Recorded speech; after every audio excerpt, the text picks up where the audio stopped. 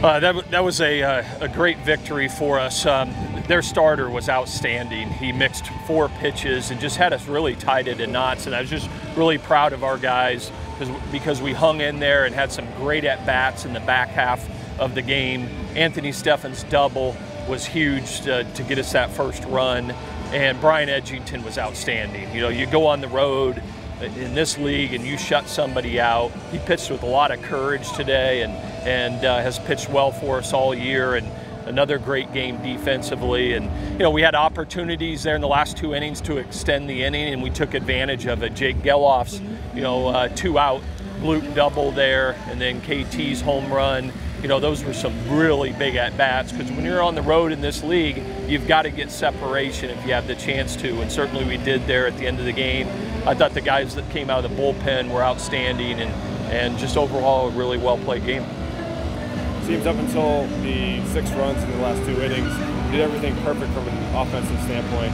Moving runners over, getting runners, Yeah, we did. I mean, we played really good offensive baseball in those last 2 innings, and we did in the inning that we scored a run as well. We bunted the guy over and did a hit a ground ball and got him home for our first run. The way that kind of ball game was going, you thought maybe it was going to be a 1-0 game or a 2-1 game like yesterday, and so we needed to capitalize, and we did. And then it was good that we really executed in those last 2 innings. And listen, I can't say enough about our guys' poise and their approach. They were frustrated in the first part of the game, and we hung in there and found a way. Guys stepped up.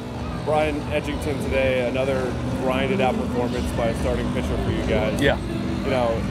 How's that kind of helping your overall pitching staff? Well, those veterans that have been around college baseball, they know how to manage innings. I continue to talk about what him and Parker do. They're going to give up hits. They're going to walk guys. They make tough pitches on the edges, and when that happens, there's going to be guys on, and they just have poise and manage situations and make big pitches, and that's a winner in my book, and so they get everything out of the ability that they have, and are doing a great job of leading us.